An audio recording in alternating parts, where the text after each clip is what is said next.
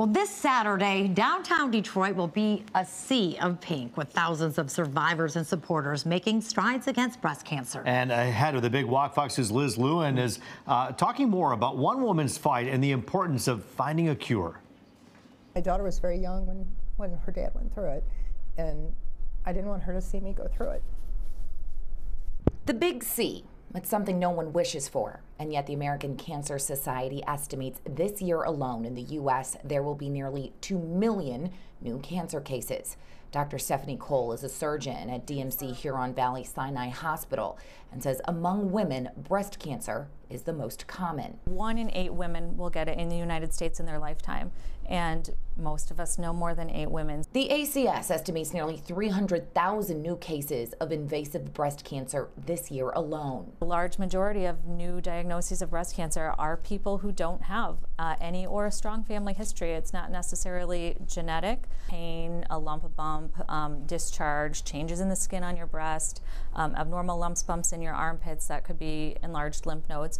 Those are reasons to go see and talk to your doctor sooner. That's how Lori Nimmo's Big C story started.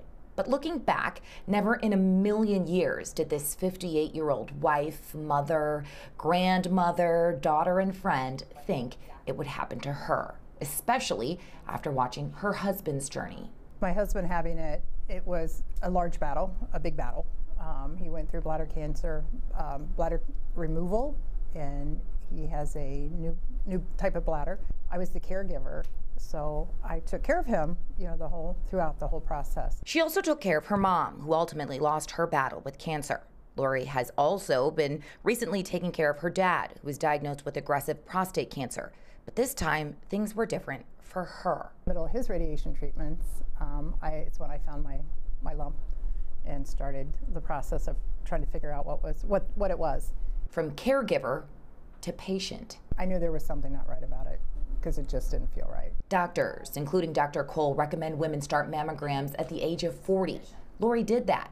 She also performs self-exams. But it had only been 22 months after Lori's last mammogram that she found that suspicious lump in her breast. And on Monday I was on the portal. Me being who I am, I have to check it out.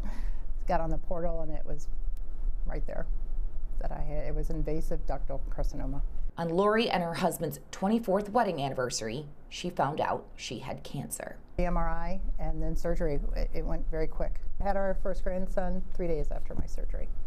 Thankfully, Lori's margins are now clear. She starts radiation next week, and per her prayers, she does not need chemo.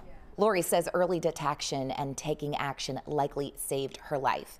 And on a personal note, I want to share this with you all. After a doctor's visit, I too had my very first mammogram recently after knowing the family history of breast cancer in my own family.